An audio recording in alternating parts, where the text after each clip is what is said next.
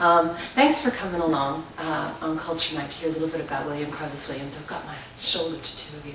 There we go. He is one of my favorite poets. He has been since I was a kid. He was born in Rutherford, New Jersey on September 17, 1883, and he attended the University of Pennsylvania. Now, I was born and raised in Philadelphia, which is just across the bridge from New Jersey. The University of Pennsylvania was just down the road from where I grew up, and my birthday happens to be September 16th, so we're only a day apart on the calendar. But all of these things I've only discovered in the last couple of weeks. That's not what I liked about him as a kid. And I do mean as a kid. He was introduced to us in American schools quite early. And what I loved about him from the start was the short lines, the simple words, the word pictures or images that he uses. Rarely abstract, never corny, as I would have said when I was a kid. Colored by normal, everyday language that anybody could appreciate. And one of the first poems of his that I read, I don't have it here with me, but it described a shepherd with a red blanket on his left shoulder. And the red blanket, the words red and blanket, were all the way at the left-hand margin of the page to give you that sense of the red on the left, to mimic the actual figure of the shepherd. And I was just 6 or 7 and thought, God, that's so cool. You know, what an interesting way to present a poem.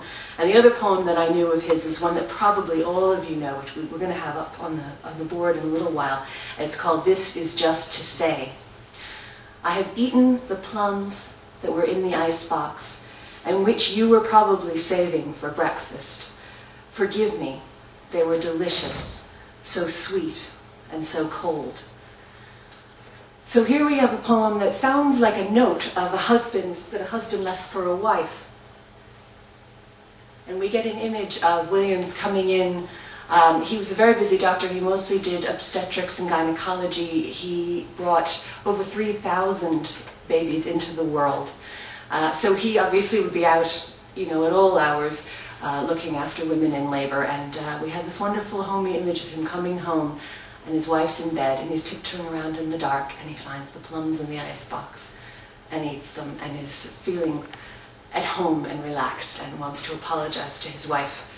Although I don't think he's all that sorry, is he? So this is the book, A River of Words, and this is his life story, told for children, but I think, it's just such a wonderfully accessible way to hear his life story. So when I was a preschool teacher, my favorite time of the day was story time, so this is kind of bringing me back to that. Okay. Like the other boys in Rutherford, New Jersey, Willie Williams loved to play baseball and to race his friends up and down the street. But when the other boys went inside, Willie stayed outside, climbing over the fence in his backyard. He wandered alone through the woods and fields. In those days, just beyond town, there were still many wild places for Willie to explore. My Willie has sharp eyes. He notices everything, his mother told the neighbors, and it was true. As he walked through the high grasses and along the soft dirt paths, Willie watched everything. When he grew tired, he stretched out beside the Passaic River. Gurgle, gurgle, swish, swish, swoosh, gurgle, gurgle. The water went slipping and sliding over the smooth rocks, then poured in a torrent over the falls, then quieted again below. The river's music both excited and soothed Willie. Sometimes, as he listened to its perfect tune, he fell asleep. As Willie grew older, there was less time to wander through the woods and fields or to nap by the river. In high school, Willie had classes and track practice and lots of homework. Willie is always in a hurry, his mother told the neighbors, and it was true. But when Mr. Abbott read poetry to Willie's English class, Willie did not feel hurried. The gentle sounds and shifting rhythms of the poems were like the music of the river. As the teacher read each line, Willie closed his eyes and let them make pictures in his mind. One night, alone in his room, Willie began to write his own poems. At first, he imitated the famous English writers he had learned about at school. He counted the beats in each line and made the endings rhyme. The archer is awake, the swan is flying, gold against blue, an arrow is lying. Poetry suited Willie. Every night he looked forward to sitting at his desk and writing a few new lines. But after a while he grew frustrated. He had pictures in his mind that didn't fit exactly into steady rhythms or rhymes. I have never seen a swan or an archer, Willie thought. I want to write about ordinary things. Plums, wheelbarrows and weeds, fire engines, children and trees, things I see when I walk down my street or look out the window. So Willie tried writing a new way. Instead of counting the beats or making the end words rhyme, he let each poem find its own special shape on the page. There is a bird in the poplars. It is the sun. The leaves are little yellow fish swimming in the river.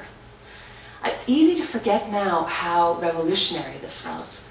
That he was doing away with the rhyme, he was doing away with the these and the thous and the or and the yonders, and using ordinary words and ordinary language, everyday language that everybody could understand. The Japanese were doing it for centuries in what we call haiku, those little bitty three-line poems that just present an image.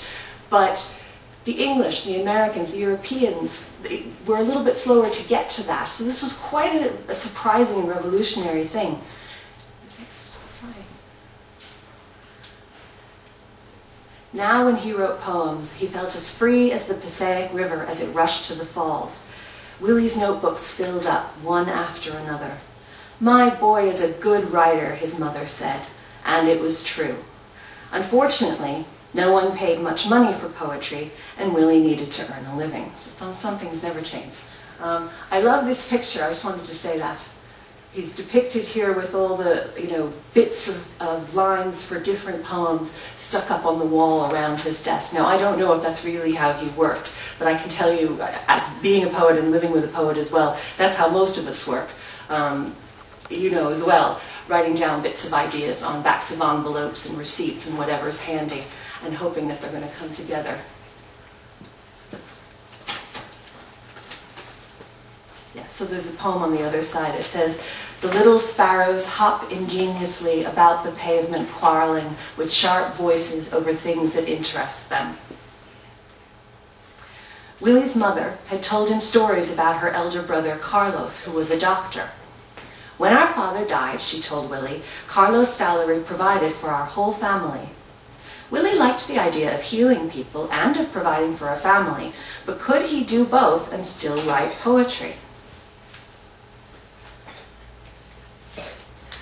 At age 19, Willie went off to study medicine at the university, where he met Ezra Pound, Hilda Doolittle, and Charles Demuth. I'm wondering, am I pronouncing that right? D-E-M-U-T-H, visual artist? We'll go with Demuth. Ezra and H.D. were studying literature while Charlie studied painting. The friends spent many afternoons together discussing books, music, and art. The harder Willie's medical training became, the more he enjoyed the time that he spent with them. And there's, oh right, okay, that's the one I was thinking. That's a William Carlos Williams poem. "Among the rain and lights I saw the figure gold on a red fire truck moving, tense, unheeded, to gong clangs, siren howls, and wheels rumbling through the dark city." So it's a wonderful image of a fire truck racing through the night. And his friend Charles Demuth did a painting that was honoring that poem, which we're going to see in a little while.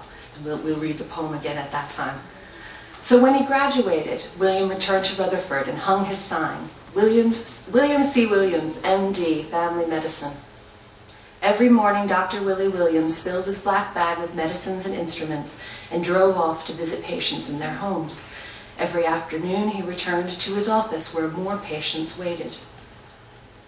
All day, he delivered babies, healed hurts and bruises, set broken bones, and wrote prescriptions for coughs and fevers. "Dr. Williams is the busiest man in town," said the neighbors, and it was true. But no matter how many babies he delivered, no matter how many sick people he cured, Willie could not stop writing poems.